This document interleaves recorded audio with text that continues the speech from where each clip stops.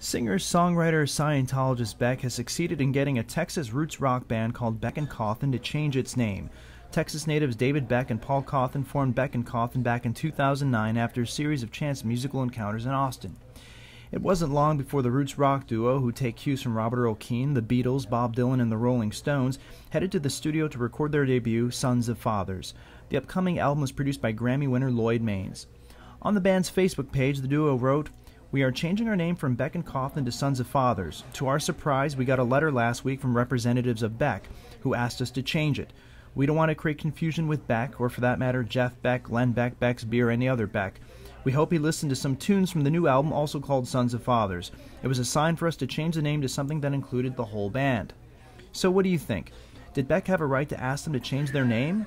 Should they have kept it as is? Leave a comment below and let us know.